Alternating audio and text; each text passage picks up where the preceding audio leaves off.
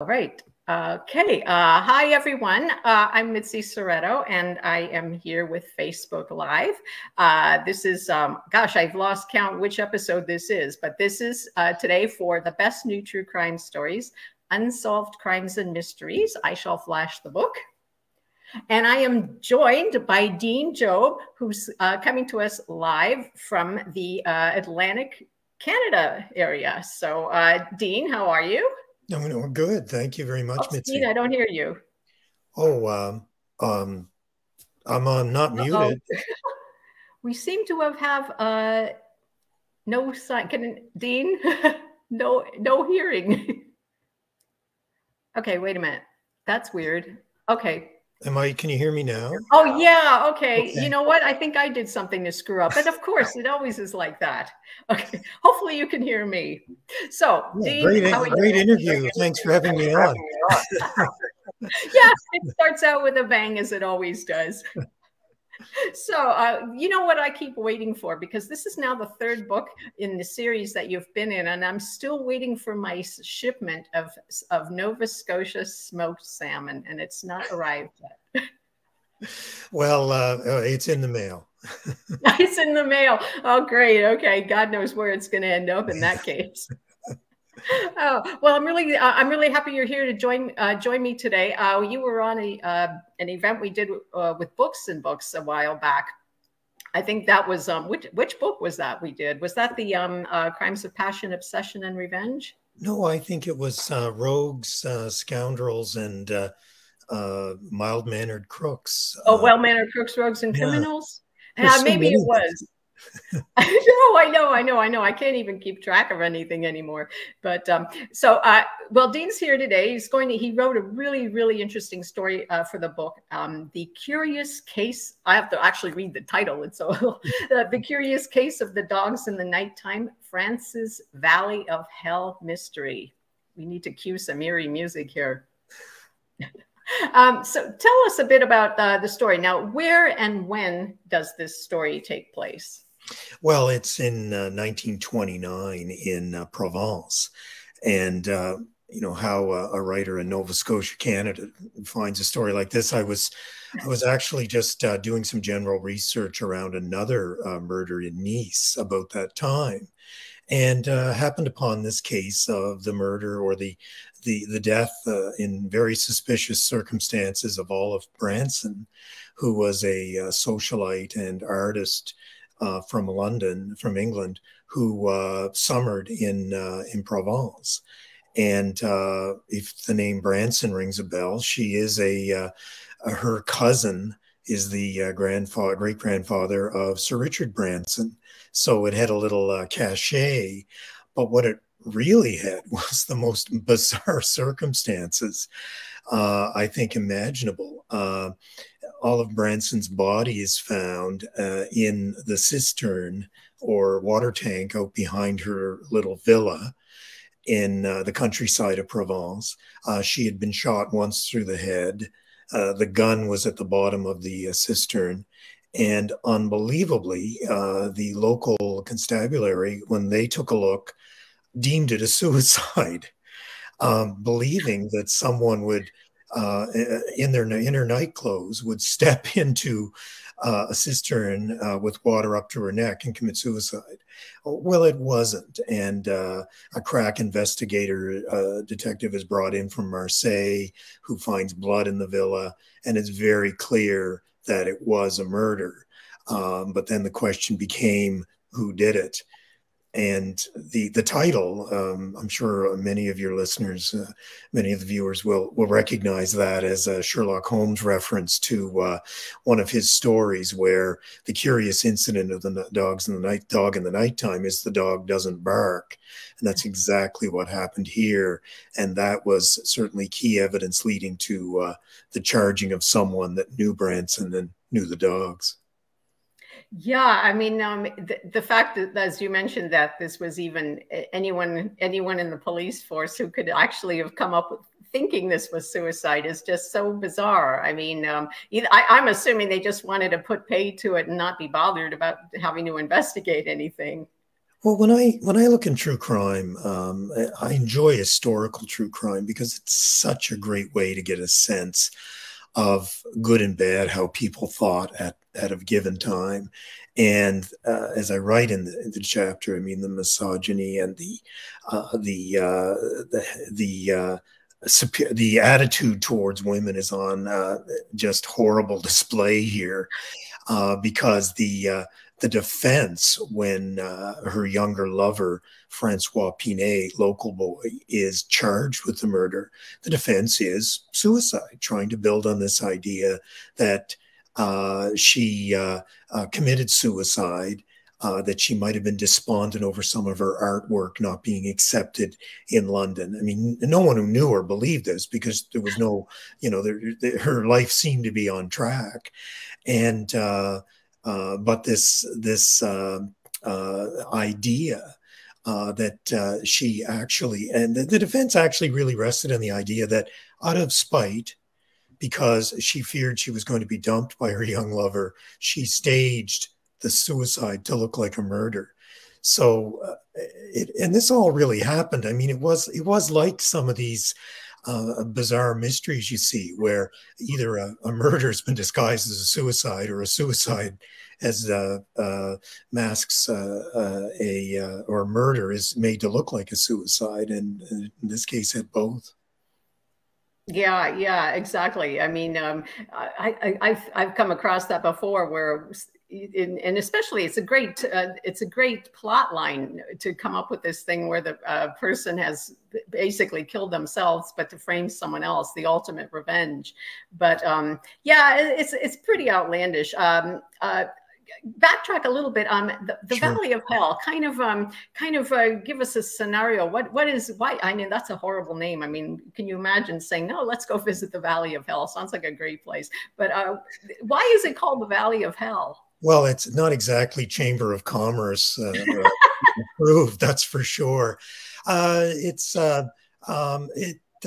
was because an early travel writer went there, and it's a very dry, very arid. It's inland, so it's not sort of coastal Provence you'd think about, and lots of bizarre rock formations. In fact, the village she lived in was called Les Baux, which means the box.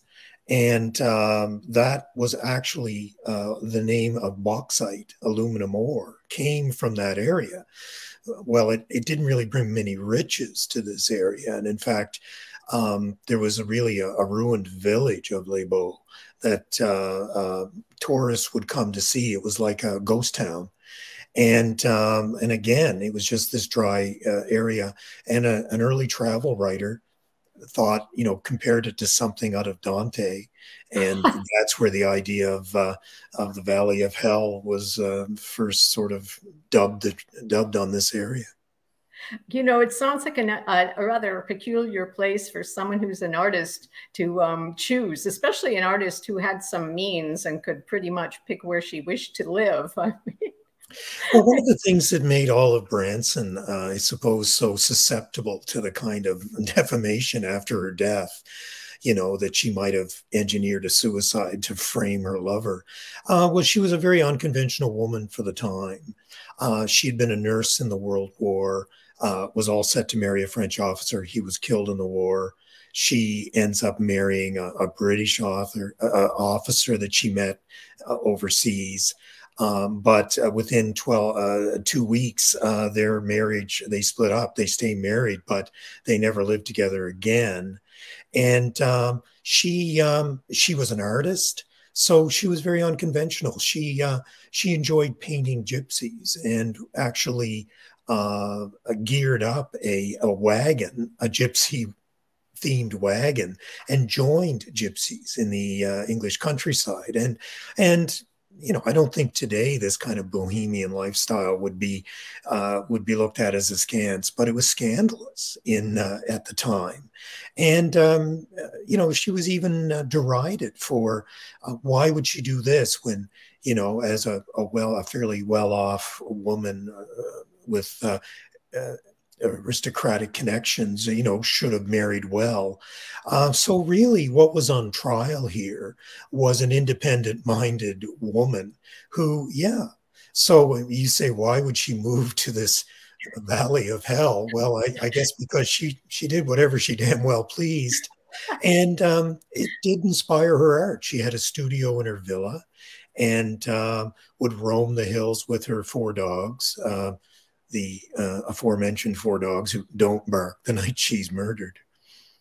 Yeah, yeah. Well, I mean, she just sounds like somebody that would have been just a fascinating person to know. I mean, just the fact that she really was a nonconformist, and she really didn't want to just be put in a box that she, you know, I remember in the story you mentioned that there was a lot of commentary in newspapers about, like, you know, well, she could have gone and married, so, you know, this and had this kind of life, as if that's the only life that was available to women, which I suppose in a way it was. But that took a lot of courage to sort of just say, the hell with it, I'm doing what I want. And it's a real tragedy too, because it ends up her lover, Francois Pinet. He's considerably younger, about 18 years younger than her. She confided to friends that you know, she was head over heels for him, and which does lead to, you know, the idea that either he wanted out of the relationship or they feuded in some way that led to her being killed. But certainly, you know, she lived life on her terms, and by all accounts, had never been happier. She had the freedom of being away from prying eyes in London, doing what she wanted to do, and not caring if anybody minded that she had this young French lover. So again, it's a real tragedy when this happens, and even more of a tragedy when it's ultimately used to defame her after her death. Yeah, yeah. I mean, it seems to me from reading your story, in a way, there was more objection to her lifestyle than there was to the fact that she ended up murdered. Well, yeah, if you want outrage, there should have been outrage that Yeah. that a British national living in the south of France in 1929 could be murdered, and it could be, and the initial investigation anyway could be botched so badly. Yeah, I know. There was sort of this Clouseau element with some of the police at the early part of the quote investigation. I just kept thinking of Clouseau. I don't know why. Well, then it does become a very interesting procedural. One of the things I was fascinated in was the difference of the system in France. And a famous American journalist, Janet Flanner, ended up covering a lot of very sensational court cases in the 1920s and 30s as a Paris correspondent and for American magazines. And so I was able to get her to sort of introduce the readers to what was going on. But the initial stage is called you appear before a juge d'instruction, instructing judge. And basically this judge's role is to just have at the defendant and accuse him every way he can. I mean, it's a very brutal compared to the sort of innocent till proven guilty attitude here. I mean, you've got a judge who's really this aggressive prosecutor putting various scenarios to the accused. So it was very interesting to see that. But as well, once the Marseille police are brought in, they have an up-to-date crime lab. They do a crackerjack job of proving it's murder, despite the fact that this idea of a spite suicide or a spiteful suicide persists. But they conclusively established that it was a murder. The question was, and the problem was, could they tie the accused Pinet to the crime to be a murder? And that was problematic. So it was a very compelling circumstantial case, but it came up short in terms of, and that's why it's still a mystery, came up short in terms of actual physical evidence linking him to the crime. Well, and also, I mean, PNA, we're talking, this is a small village, and so obviously people are going to rally around him and not believe he's capable of killing someone. I mean, I got that from the story too. Well, one of the journalists, I talk about one of the journalists parachuted in from London, basically says, you know, this is supposed to be part of France, but it's more part of the Middle Ages. I mean, it was very rural. It was very much off the beaten track. I mean, when the chief industry is a deserted ghost town village and they're living off tourism, you know, it gives a sense that things hadn't changed there very much over the years. And, you know, it was very much a small town, a small community. There was a sense of rallying around. And two other key witnesses or figures in the case were the gardener and the gardener's wife. And as luck would have it, the gardener's wife was Pinet's sister. So all roads led to Pinet in a sense. And Yeah. but you know, the problem was this inability to find, and because of the French system, it wasn't like he could sit on his hands. I mean, he's actually being challenged in the courtroom. You know, at one point, the prosecutor, you know, threatens him with the guillotine because if he was convicted of murder, he could be guillotined, and dramatically points at the clock and says, "Look, Pinet, there's still time. Confess," while he's on the witness stand, right?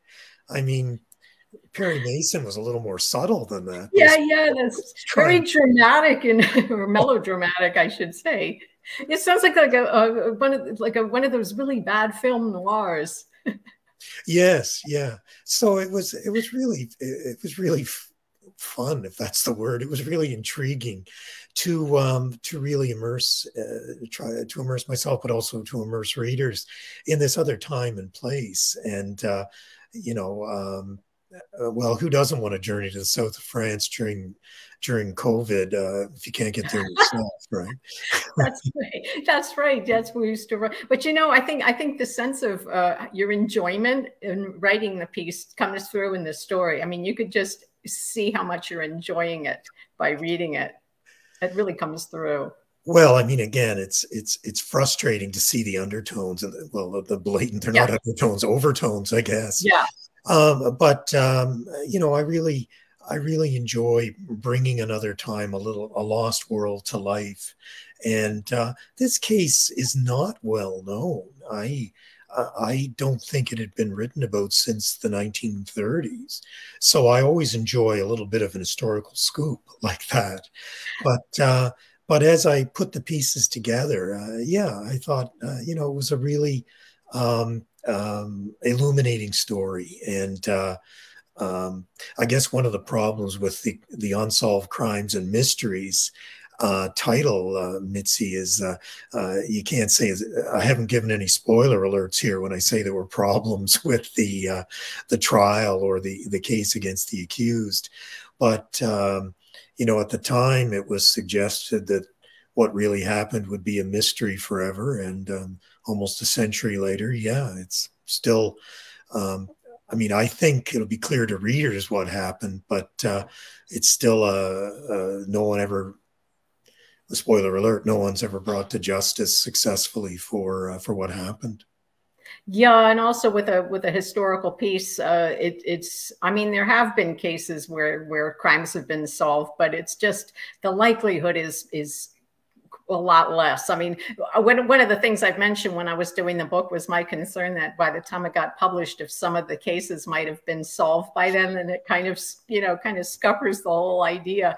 But with something historical, it just a lot less likely, which I think is probably one of the fun things about working on something historical. You know, well, you're welcome. I held up my end anyway. This one's still not solved. Yeah, but I mean, but you just came across this. I mean, refresh my memory again. How did you actually come across this case? Well, if you Google murder in Provence in the and I think the year, I was curious. You know, that's one thing, Mitzi, in our business, we get curious about some really bizarre things, and I hope the police never have a cause to like to look at our browser history. But I was just trying to find out about murders in Provence, 1931. I started working back, and I was curious about how murders of foreign nationals were dealt with for another project. And I stumbled on this. And, you know, on the other project, I thought had legs for a book. This one I knew didn't, but I thought it's a really cool story. And I do every other month, I do a short, a true crime story for Ellery Queen's Mystery Magazine. And I initially thought maybe it would go there. And then your call we got to know each other, and your call went out. And I thought it would be good for this.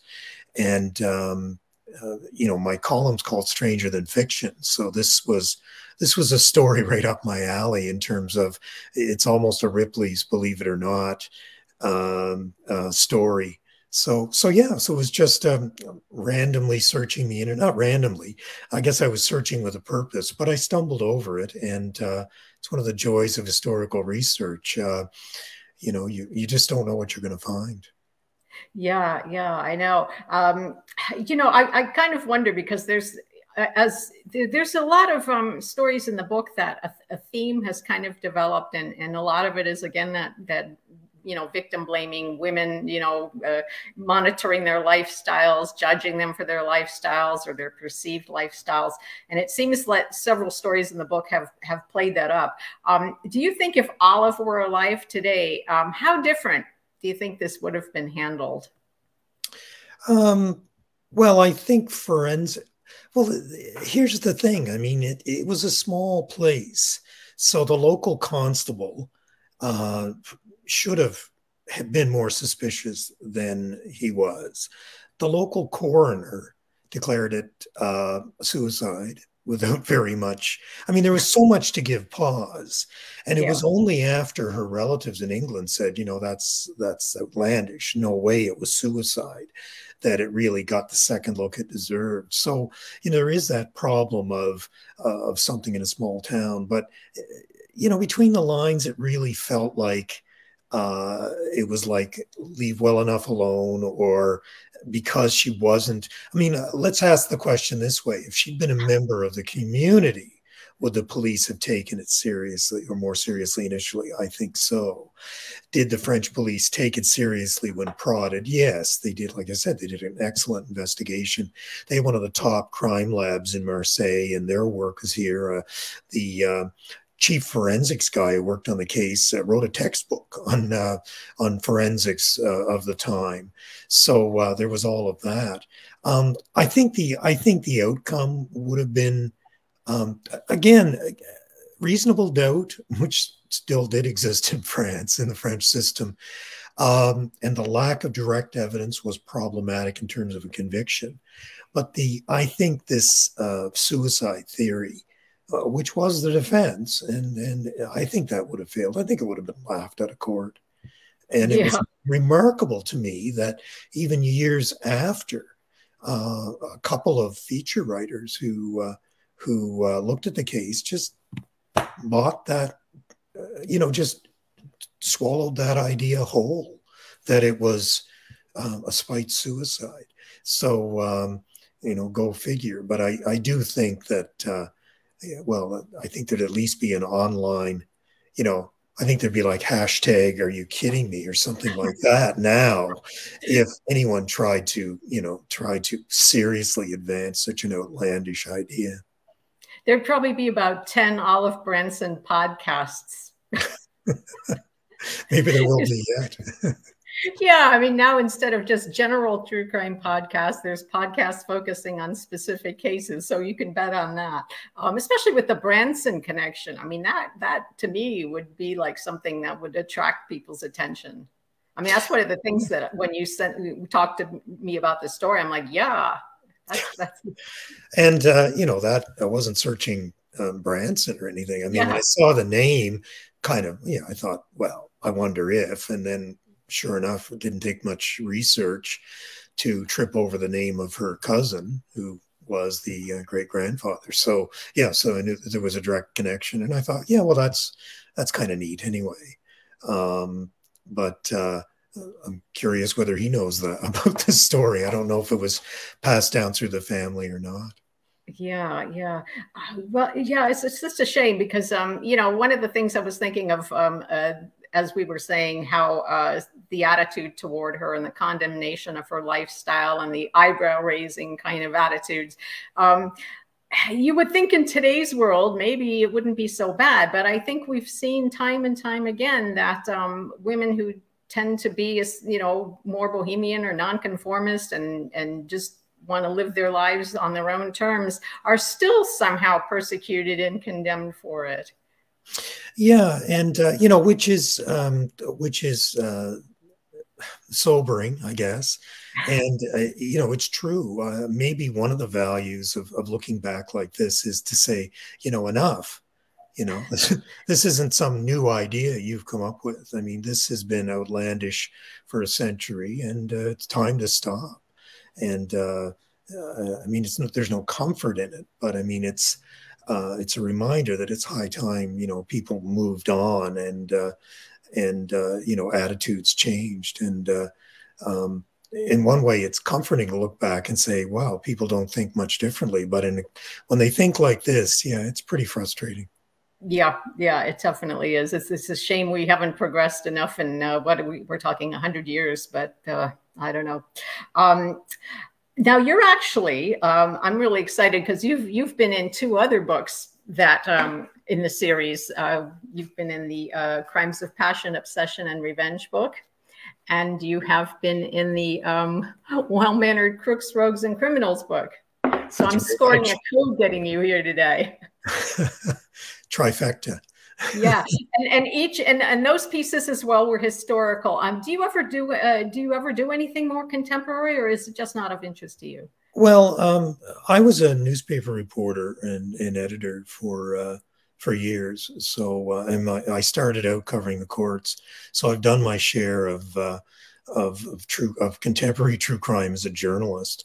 I then at one point started investigating, and I became an investigative journalist. I started investigating a mine explosion here in Nova Scotia that killed 26 miners, and it was a huge national scandal.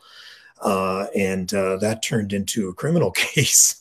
So I felt like I couldn't get away from contemporary true crime at times. But I was covering cases. My background was in history, and those 2 interests kind of coincided. I would hear about, I mean, law is all about precedent. So it's not uncommon in a court ruling or even in the courtroom to hear a case from 50 or 100 years ago mentioned. So sometimes I chase these cases and start writing little features. And I sort of put my 2 interests coincided, or I put them together. My need to understand the criminal law process for my job and the cases I was seeing, but my interest in then taking that back and looking at historic cases. So I guess that's where I am now. That's what I enjoy doing. I mean, I read some contemporary true crime as well, but I'm sort of there now. I wouldn't rule out doing something a little more recent, but that might be the 1950s for me. Yeah, I think they're even saying now, even 20 years ago is considered historical. That's a depressing thought, but yeah. But the one advantage, I imagine too, as well as the journalism thing with that deadline. I mean, we all have deadlines, obviously. If we're writing a story for someone, or if we have a book contract, we have a deadline. But journalism, that kind of deadline is breathing fire down the neck deadline, and I bet you don't miss that too much. No, it was quite a bit younger then, but no, I remember covering 2, 3, 4 hearings on a day, and just being happy if I could keep them all straight, not put the wrong judge in the wrong story or something. But the wrong killer. But I really enjoyed. I mean, I I had a front row seat in the justice system for 4 years, so it really does help me with what I do now. And but I may not miss those daily deadlines, but I think you'd agree, Mitzi, it certainly makes you more productive because it makes you self-motivated, and it does.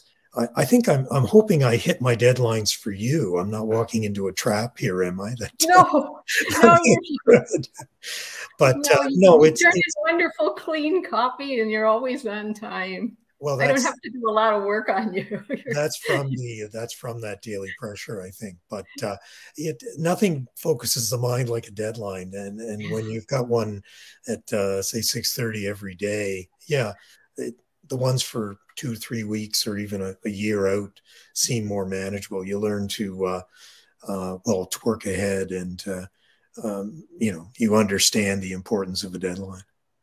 Yeah, although sometimes if you think you've got all that time, it's you kind of have that manana attitude. I won't deny that happens, but I do. I pride myself on beating deadlines when I can. I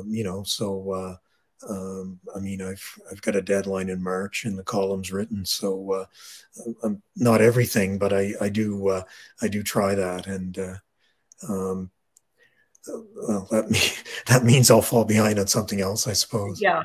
Yeah, exactly. Something else suffers for it. Someone has asked a question. I'm not familiar with this, but I guess she imagines you might be. She's asking, what's going on with the Honey and Barry Sherman case? Oh, well, I know about the case. That's the billionaire couple found murdered in their home in Toronto, their mansion in Toronto, and the viewer is actually kind of right on to ask about that, because that was a case that initially had the look of, or was thought to maybe be, a murder suicide. It's now recognized to be a double murder. I don't have any. There's an author named Ken Donovan who has been working away on that, and he wrote a book called The Billionaire Murders, and he has been tenacious in holding investigators' feet to the fire and in ferreting out information. But I'd refer you to Google on the latest on that. But as it stands, nobody's been charged. Certainly, it's Kevin Donovan. I think I gave the wrong name, but I'd say check out his book if you hadn't heard of it. It certainly makes a compelling case. It's really his investigation of these murders, and he has been the primary investigator on the journalism side. Yeah, it's amazing how many journalists really do dig into these cases and solve them. I mean, I can't imagine personally going down that route. Maybe I'm lazy, but I can't imagine it. But I have to really admire these people that just get that stuck into it, or true crime writers that get so stuck into a case that they literally uncover get the result. Well, I suppose in terms of historical and nonfiction, you do that sometimes too. It may not be as it's certainly not as timely. It may not seem to matter as much, but in the Olive Branson case, I think when you read my chapter, you'll have a pretty good idea what happened, what really happened. But of course, things aren't always clear cut. Guilty people aren't always convicted, and sometimes innocent people are convicted. So you do have a chance to at least, you can't change the past, but you can certainly gather the evidence and re-sift it, and give people a better sense of what happened. Yeah, exactly. Do you have any new projects you'd like to tell us about? Every time I get an email from you, there's a new book cover on your. Well, I'm now working on well, my thing is always true crime, just because, again, it's just. I mean, it's like history with drama built in.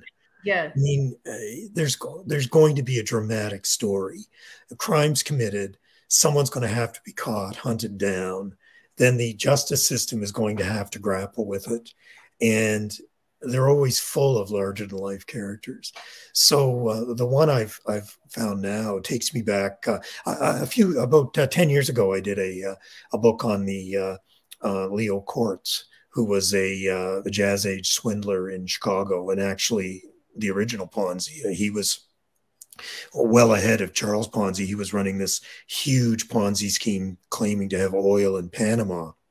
And he ends up on the lam in Nova Scotia, which is where I found the story. But I've always loved the 20s and the jazz age. So now I'm just getting close to finishing the first draft of a new book on a fellow named Arthur Berry, who was a gentleman jewel thief in 1920s New York, and preyed on the wealthy, cased wealthy estates. He sometimes dressed in tuxedos and crashed parties, and could speak with enough of a Harvard tainted or Harvard tinged accent that nobody caught on that he wasn't supposed to be there. And what he was doing was casing the home, sometimes wandering upstairs to get the lay of the land, making sure certain windows were open so he could come back the next night or that night and steal jewels. So it's an incredible story. Millions, even in 1920s terms, were stolen by this fellow. And he befriended the Prince of Wales. He robbed Vanderbilts and other famous names of the era. And so it's a really great story. And so I call it Catch Me If You Can Meets the Great Gatsby. I guess with a side order of the great Netflix series Lupin, because there's a famous fictional gentleman jewel thief called Raffles, who was popular around the turn of the century, and Arthur Berry became famous as the American Raffles, this kind of a debonair gentleman crook who, if you can think to the time, and if you could just think to the situation, he wasn't exactly a folk hero, but heading into the Depression, a fellow who robbed rich people of something as, let's face it, I mean, jewelry's a status symbol. You don't need it. You can't live in it. You can't drive it. You just wear it to flaunt your wealth. A fellow who was stealing this kind of valuable from the elite of New York. Certainly, there's a lot of cheering out there for his exploits. One of those criminals that's sort of a hero criminal. I keep having this when you were talking about him. I was thinking of Cary Grant. I don't know. Oh yes, To Catch a Thief, exactly. And I reference that. I mean, there's a whole true crime, but also fictional genre. Butch Cassidy and the Sundance Kid. You know, if you've ever seen the movie, which apparently nails him. He prided himself. He didn't kill anybody, and he tried not to hurt anybody. You know, and would actually and again, he's like Butch Cassidy. There's supposedly an incident where Butch gets onto a train, and they go through the passenger cars because they want to get to the vault where the rich person's money is, and everyone's handing him money and watches, and he's going, "I don't want your money, I want theirs." and so there's that aspect to it. I mean, Arthur Berry robbed from the rich. He didn't give to the poor. He gave mostly to gambling dens, as it turned out. But anyway, there's more on the story on my website, and I'm hoping that's a 2024, 2025 release. Sounds good. I'm certainly trying to meet my deadline, of course. Yeah, I bet. So what's your most recent book that you have out then? Well, one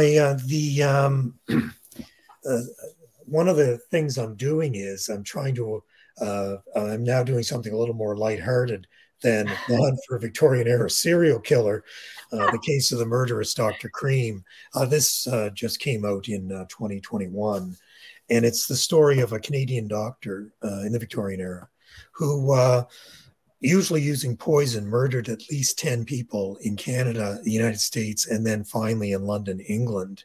So, as the subtitle says, The Hunt for a Victorian Era Serial Killer. I was fascinated by how this fellow got away with so many crimes in so many places so often. I mean, he even stood trial for one murder and was acquitted. You know, he was put in prison for 10 years and then paroled so he could kill again. So it was a real deep dive into the forensics of the time, the state of detection at the time, but also again the misogyny and the the mistreatment of women at the time, because he made it known he was an abortionist, and many of the women who came to him desperate for illegal abortion at a time when having a child out of wedlock was considered what one observer called a living death. And he betrayed their trust. He convinced them that medicine would help them abort the child, but he was poisoning them. So there was a real undercurrent there of hatred of women and attitudes towards women that played a very big part, because that's he was compared to Jack the Ripper. I mean, he was a poisoner, and Jack the Ripper was a contemporary, at least when he was killing in London, England. But unlike, Jack the Ripper hunted down his victims, Thomas Neal Cream, they came to him.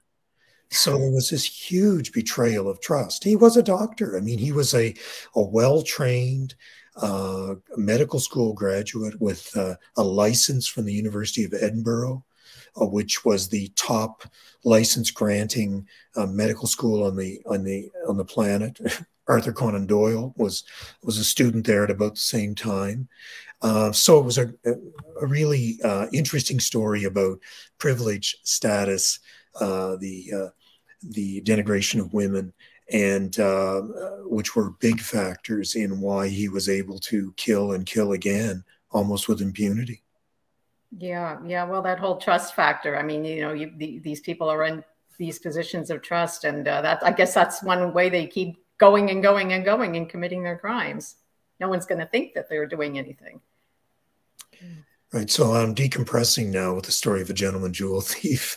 Yeah, I bet. Yeah, I know. It's exactly like I kind of referred, like in the Unsolved Crimes and Mysteries, the piece that I wrote was about a mysterious death of a film actor. And I said, I'm kind of like comic relief after some of the other stories in the book. Well, there's no such thing as a victimless crime, but the story I'm doing now just has so many almost laugh out loud moments. I mean, the audacity of this fellow, and some of the crimes he engineered.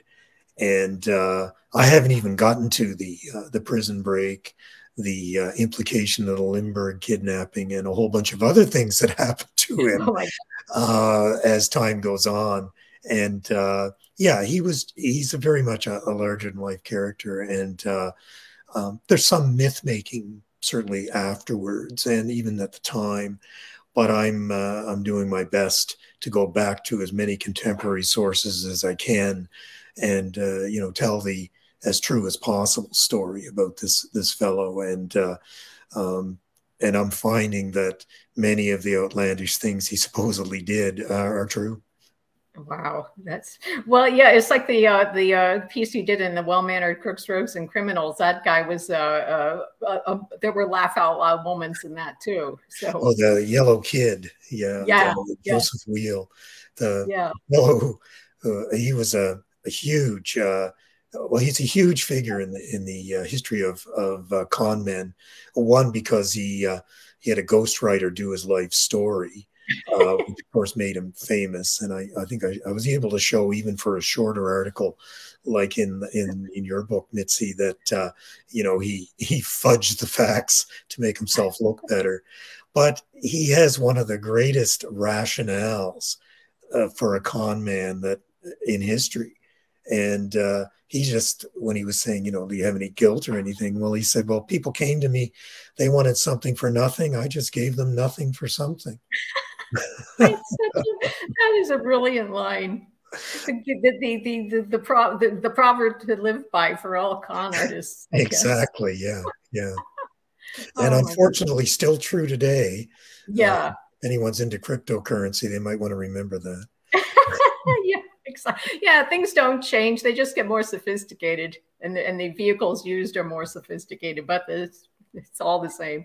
So, well, I'm really glad you were able to come on with me today. Again, this story is The Curious Case of the Dogs in the Nighttime, Francis Valley of Hell Mystery, from the Best New True Crime Stories, Unsolved Crimes and Mysteries. And I've been speaking with Dean Jobb, who's my thrice contributor to the series. Well, Mitzi, thank you very much. Thanks for having me on, and thanks to everyone who tunes in. And yeah, thanks for making it a trio. Thank you. And good luck with the new book. It sounds like it's going to be a good one. Thanks very much. Yeah, it's, Okay. I hope so. Yeah. All right. Bye.